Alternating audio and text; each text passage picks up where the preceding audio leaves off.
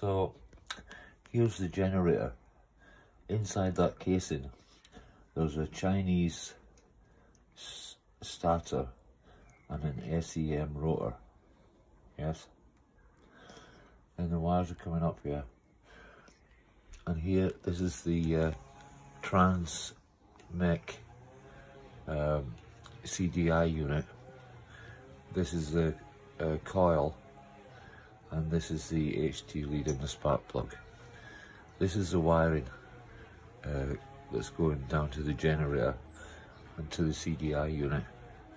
The CDI unit, it's all sparking now. There's a spark, so everything's good.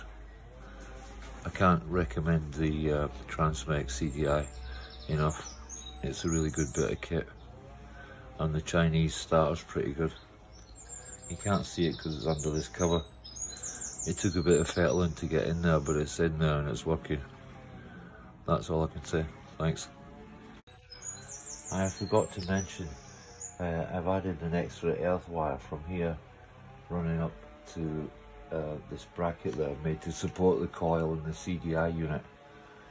Plus, whatever else you do, remember to solder all them connections. Don't just crimp them, solder them. So solder all the connections and add an extra earth wire, and you'll get a spark at the plug.